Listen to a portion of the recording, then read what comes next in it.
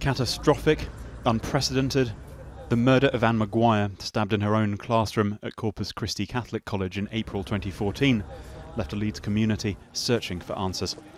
And while her killer, Will Cornick, was sentenced to 20 years in prison, those who loved Mrs Maguire are still searching nearly 2 years later. Today, that search moved here, to Wakefield Coroner's Court, where lawyers representing the Maguire family demanded a full inquest. They say that because the killer pleaded guilty, there's been no thorough investigation to establish if more could have been done to prevent her death and learn lessons that could prevent another tragedy. The responsibility to fully inform the family of all the circumstances. Today, the coroner heeded that call and a full inquest will now take place. Don Maguire hopes he may now finally find out what led to his wife Ann's death.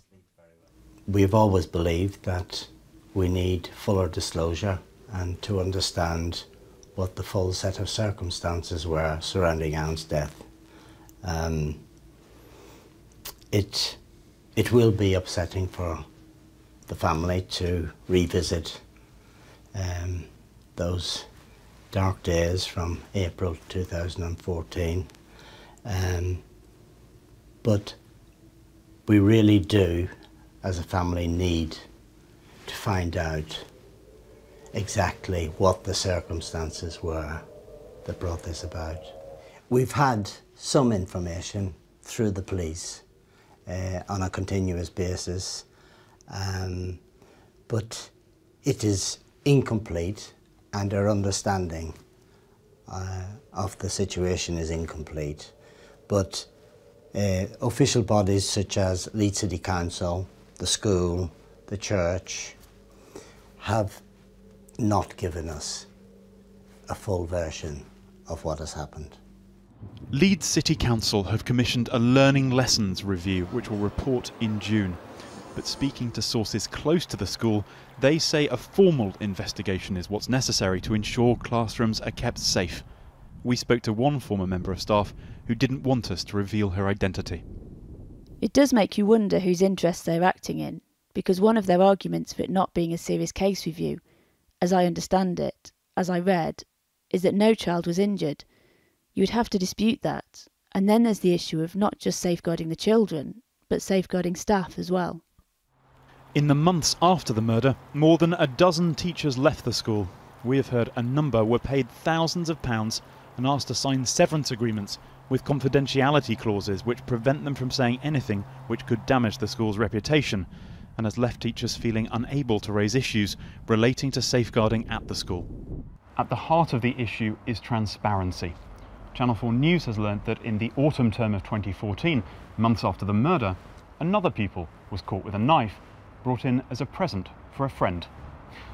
The incident was referred to the relevant authorities, but the school didn't inform pupils or parents, and crucially, they didn't tell all the teachers. Senior management at the school wanted the incident kept quiet, as they were worried about damage to the school's reputation and feared a media feeding frenzy. So instead, rumours spread in the staff room, leaving some, were told, scared to turn their backs on pupils. I guess the fear is that when you're working with children who are potentially unhappy and dissatisfied, it's really important that you know what you're dealing with, that you've got the facts if a child is of particular concern. We need to do whatever we can to make sure that young people are in the best environment possible and that no one is at risk. In response, the head teacher Steve Mort confirmed the second incident at the school and told us, "The student in possession of the knife is no longer at school. All students involved received one-to-one Home Office approved weapons awareness educational input. The safety of all our staff and students remains our main priority. I can confirm that no members of staff that have left have been asked to sign a confidentiality agreement in relation to the incident that took place in April 2014. However, members of staff who have wanted to leave to pursue a career outside teaching have signed a standard Leeds City Council severance agreement. We are currently engaging with the Comprehensive Independent Learning Lessons Review, which is due to be published in the summer." Ultimately, this much-loved teacher has a final lesson to give about how to keep our schools safer. But we will only learn it by discovering the whole truth about Ann Maguire's murder.